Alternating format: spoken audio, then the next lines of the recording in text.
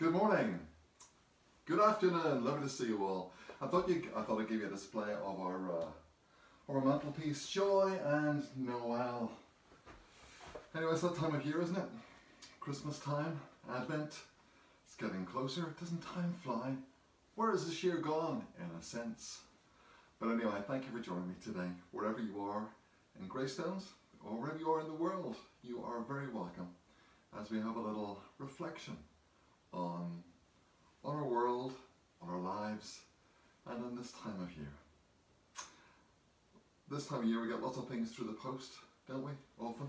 Got something through the post yesterday, and it was something that I've been waiting for a while.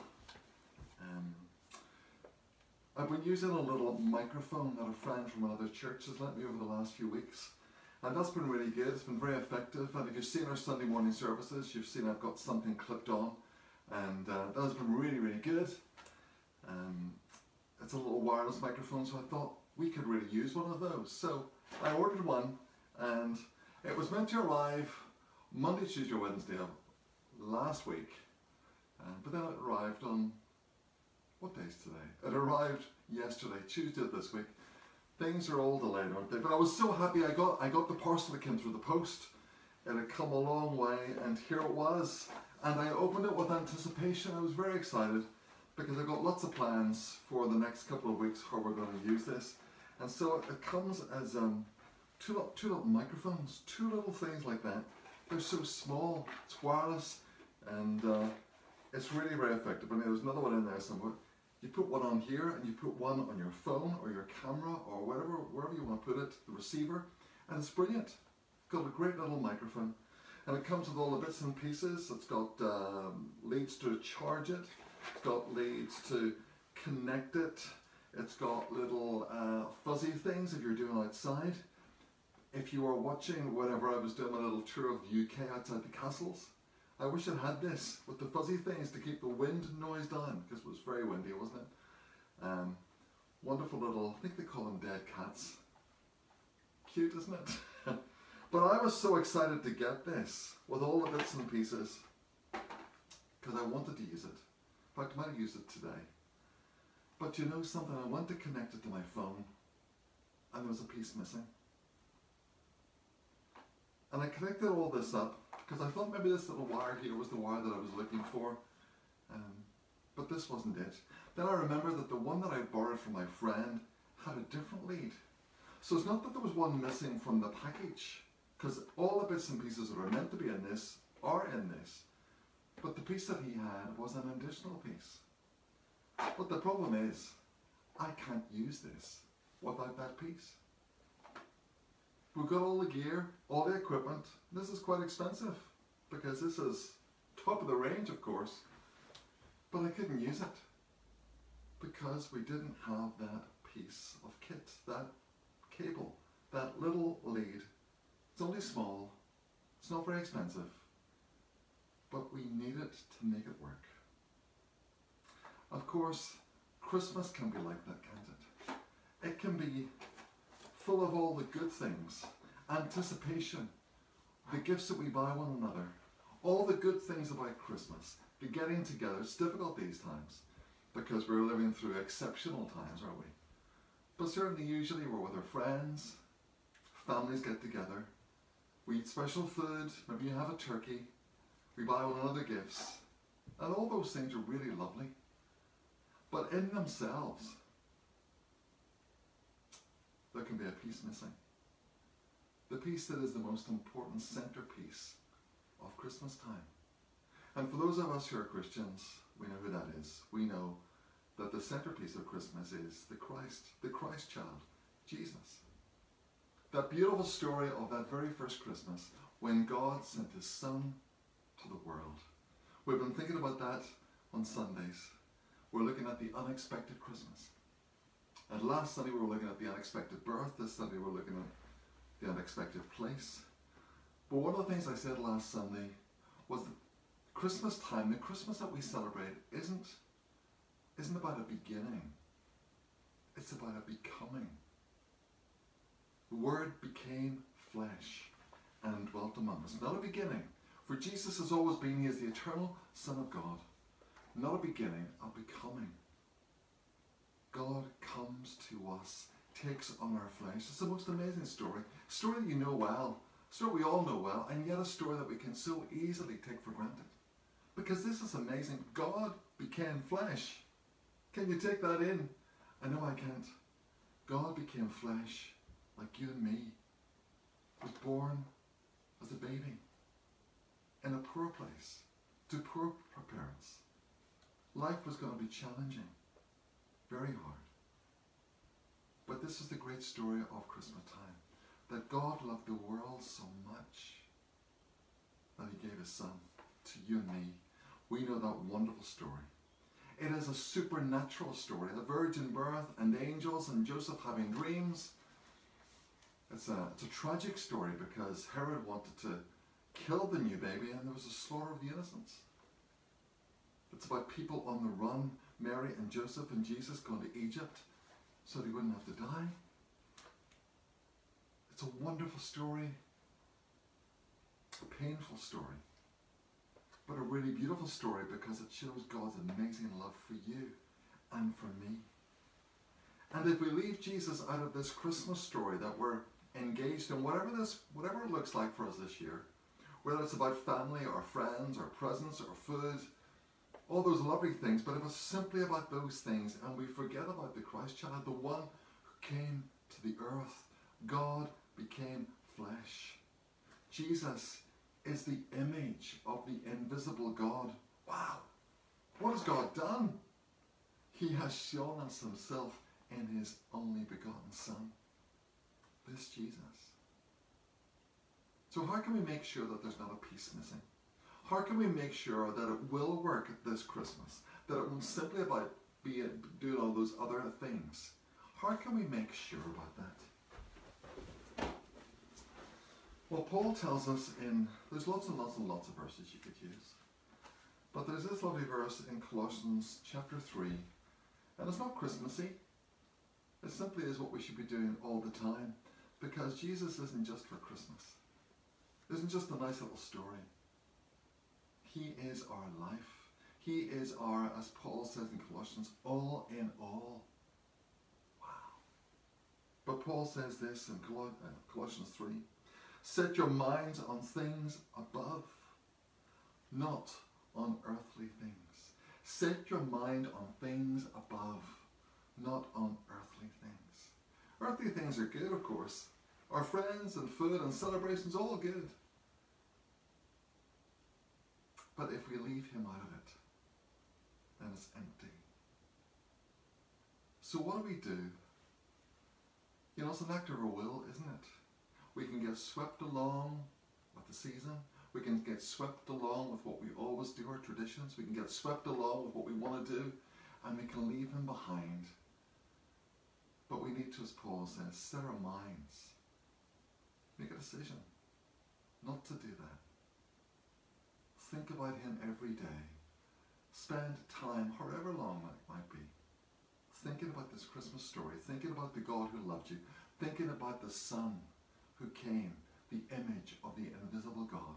He came because he loved you. Ultimately, he gave his life for you.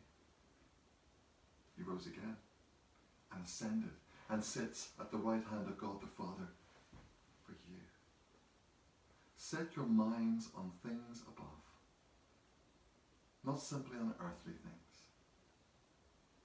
Yeah, maybe you can find ways to do that with your family or by yourself. Think about how you do that. How do I put Jesus front and center of this Christmas season? But of course, it's not just for the Christmas season. That's the question, that's the challenge for us every day. To practice the presence of God. To know that the Holy Spirit is within us. And he is, he's with you. You are the temple of his Spirit if you are a follower of Jesus. Set your minds on things above. It all begins here, doesn't it? Before it gets into our actions, it begins here. Set your minds on things above, not simply on earthly things. Jesus says wherever your treasure is, that's where your heart will be. Where's our treasure? This Christmas time. This is a lovely time of year. We should celebrate. We should be with friends. We should exchange gifts. But we should, and we must, remember him. God became flesh. Get lost in the wonder of it all. Wow.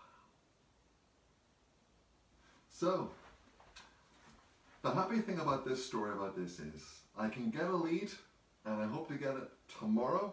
It's not very expensive. And then, I'm going to use it next week, next Wednesday. We're going to go out and about. We're going to go on tour with this fancy new microphone. But it's no good without that missing piece. It is crucial. So, shall we pray together? We'll ask the Lord to help us to set our minds on things above. Help us to enjoy all the good things of this world. Absolutely. That's what we're made to do. But they only become wonderful. We only really appreciate them when we set them in the context of a God who's a good God, who gives us good gifts, who gives us special times, who gives us family and friends, and who has given us the most wonderful, perfect, and indescribable gift of all when he gave his Son. So let's pray. Father, we want you to be front and center of our lives. Not just at this time of year, but always. Father, there's so many longings that we have, but often we can't make those longings happen. Maybe we're just lazy, preoccupied. Maybe. But Lord Jesus, we come to you and we say, would you help us? Would you help us to think on you?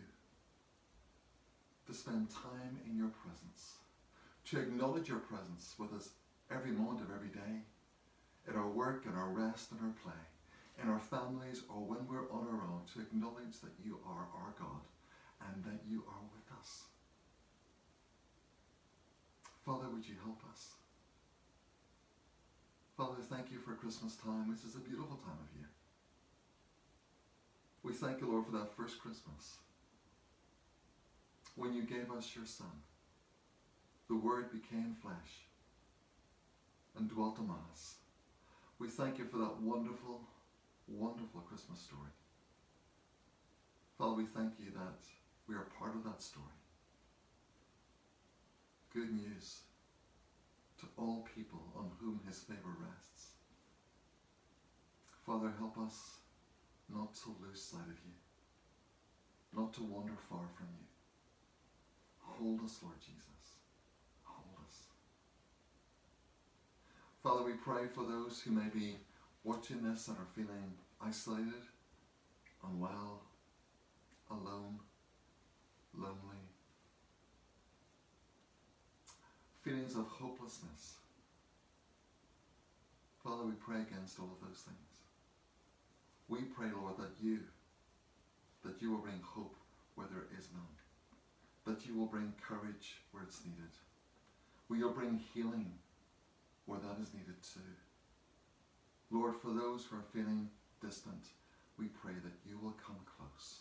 We thank you that you're always the God who is close, who comes close, who walks with us and talks with us. You are our God. You are our shield. You are our rock. You are our dwelling place. You are our God. And we're so happy that you are. Father, be glorified in our lives, in our churches, in the world. Father, we pray for our world at this time, gone through COVID, vaccines, and many other challenging things. Father, we know that you're sovereign. Please help people to look to you in these uncertain times. Help us to fix our eyes upon you. Bless those, Lord, who are working at the front line. Bless those who are in work and those who have lost jobs. Be a blessing, Lord, to all. Thank you for your wonderful blessing that first Christmas, when you sent your Son, your only Son, because you loved us. What a privilege. And so, Lord, we say thank you for your amazing grace and your wonderful love. And we pray these things in Jesus' name. Amen.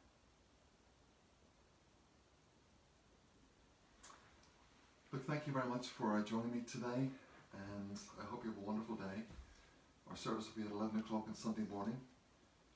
It will be live streamed on Facebook Live, and it will be in our church for those of you who come to our church.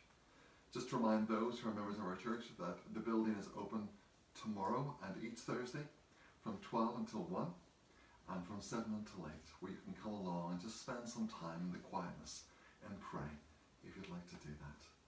Or anyone who's listening to that, you'd be very welcome just to come and spend time in our building praying to our amazing God. So, hope you have a wonderful day, and maybe I'll see you Sunday. Terry will be back on Monday, and I'll be here again on Wednesday. Okay, until then.